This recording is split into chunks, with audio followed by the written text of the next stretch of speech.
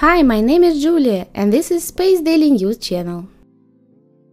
The Indian GSLV Mark III rocket, the most powerful rocket in use by the Indian Space Research Organization, successfully launched as 36 Oneweb satellites on October 22nd from the Satish Dhawan Space Centre.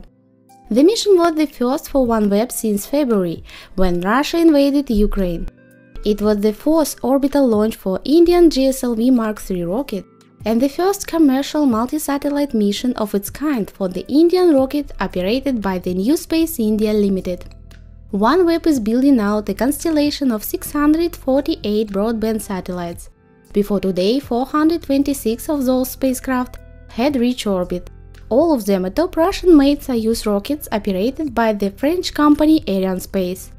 But the ongoing Russian invasion splintered that spaceflight partnership, forcing Oneweb to look elsewhere for rocket rights. The London-based company quickly found some.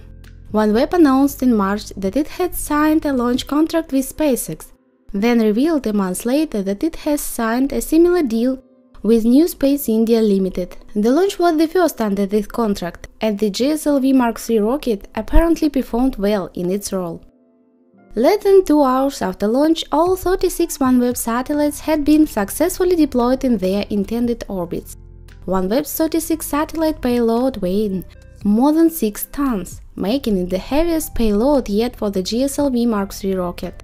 The 143-foot-tall GSLV Mark III is the most powerful launcher in India. The three-stage rocket is capable of delivering up to 7,600 pounds of payload to low Earth orbit and 8,800 pounds to geostationary transfer orbit. Oneweb already provides internet coverage to Earth's northern reaches, servicing customers who live above 50 degrees north latitude. That coverage will go global when the full constellation is assembled, a mark that Oneweb plans to hit next year. Space Daily News. Thanks for watching and don't forget to subscribe.